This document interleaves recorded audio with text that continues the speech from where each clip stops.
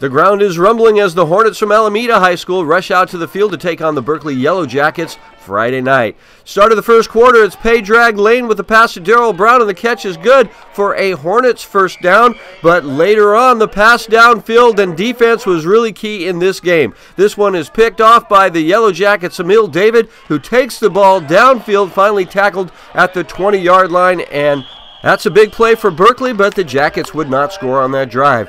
Alameda on the doorstep now, and it's Lane with the ball as he pushes his way, just crossing the line for the touchdown, and the Hornets take the lead. The Hornets decide to go for two with Lane handing it off to Christopher Couch, who takes it into the end zone, and the two-point conversion is good, 8-0 Alameda. Second half now, and the Yellowjackets get the kickoff to the Hornets, and it's ZIAULLAH AHMADZOAY who's breaking ankles left and right and takes it 25 yards.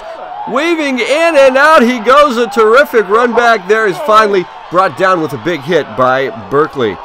Early in the fourth quarter now, Alameda threatening again. Lane back to pass, he sends it to Brown, who takes it in. 15 yards for the Hornets, second touchdown of the night. Shortly after, Alameda with the ball again, but the Yellowjackets won't have it this time. Caleb Hampton Purifoy into the backfield, and a big-time tackle for loss right there. Great defensive play. Fourth quarter action now, and Berkeley trying desperately to get back into the game. Carl Penney with the run here, but Berkeley would not score. Alameda pitches the shutout. 16-0 was the final.